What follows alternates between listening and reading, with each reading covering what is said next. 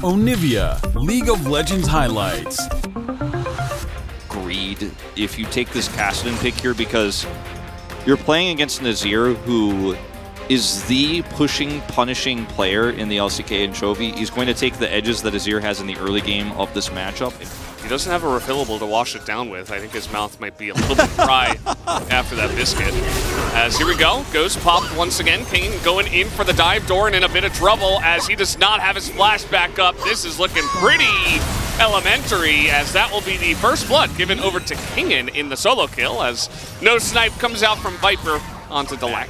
In that game yesterday with T1, where Gumacaria had some skirmishes, it's okay, this time Doran's going in. And the flash is down, and it doesn't matter anyway. Doran is just getting kind of rocked up here. Kingen is back in form for this game, and Doran does not know what... So, Hanwha playing on this win condition so extremely well. Pays handling the pressure a little bit poorly here on the Lucian, but I think it's more about Viper playing it well. Still has barrier, by the way. Hasn't really been needing to use that one, because he's just like, please give me all the pieces. Oh, Ignite, guess what? Okay. Gonna be forced to use that. Looks like Zeka was on cooldown as Kingen's going in. I don't know about that one, but he's looking for the kill. He nearly gets Doran, who goes into the mini-gnar right at the end, and that was a little bit scary, but they do get the kill in the end. Thing is, that doesn't matter, you know? He will be arrowed or chained of corruption or blocked by Clid, so he doesn't have a lot of power on that bottom side.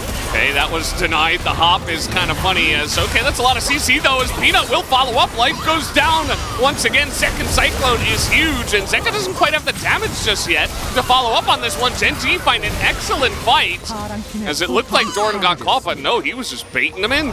Doran with an R-bar buys so much time. Peanut comes over. It's basically this weird, slow wombo combo of CC, and now, valuable gold here on this turret. We're going to see a TP.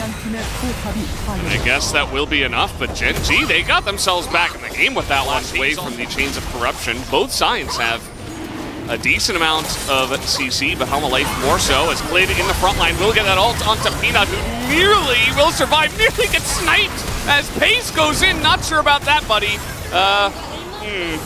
Kingen's very, very far forward, and Kingen is an unkillable guy. He wanted to ultimate to the pit. Oh, nice from Doran. Gets over the wall, gets the Kassadin as well, as they're trying to lock down Zeka, and they will.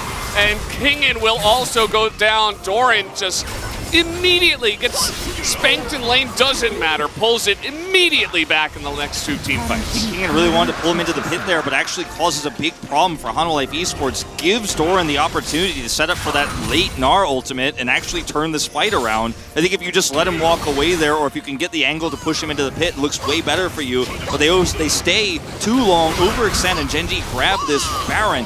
And man, the early game for Hanwha was so good, and they did everything right. And it's too good to be true. I'm going to say it again. I really think tunneling on killing Doran on the top fight on that second Herald is a mistake any team could make.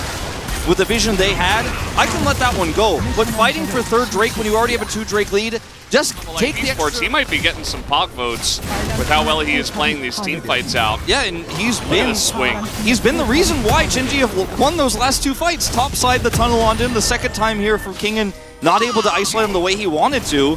He turns that play around with the crush into the ult there. Hits 2, Chovy gets a triple kill, suddenly the Azir's online, and Gen.G have full map control and a Baron buff.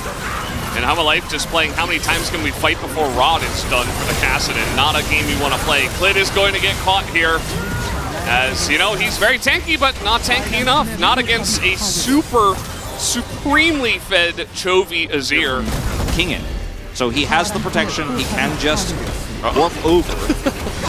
Will Doran die is the question. It is 3-on-2, and Peanut's doing a pretty decent job on the Kingen, as now Pace will get over here first. Nice knock up to stop the culling, not gonna matter, as Peanut will survive, and they take down Kingen. They commit to stopping experience here in mid, but the Drake goes over. Doran gets to freely rotate top. No pressure here. Baron's not up for 75. If Baron was up, maybe you right now. Kingen is out of the fight now, and that's one way. You just kind of group up in the general direction of Baron and take an inner turret here. And Lucian, as now, just like that, they're going to go straight onto this Baron. Zeka has Smite. He's going to be too late. Yeah, he's not going to get here on time. And they get nothing with Kingen on the side, unfortunately. It's Krugs. Krugs for Baron. But they can't commit to this fight. Need to use it here to find a pick. Where's the follow-up? Okay, well, Viper is gonna go down as, oh man, a double kill as Paige just gets in there and Zeka can't do anything. Just immediately melted as Clit is ulting the wave, I guess. Doesn't matter, as his team is just gone already. That is gonna do it for game number 3. Gen.G with triple Infernal and super fed Chovy alongside a Paige, who eventually hit his spikes and did insane amounts of damage. A little bit anticlimactic, but Gen.G were in the lead the whole way since the mid-game, and they are going to take down this Nexus. Torin with the claps, as he was the one who clapped in that game. So much tunnel on him.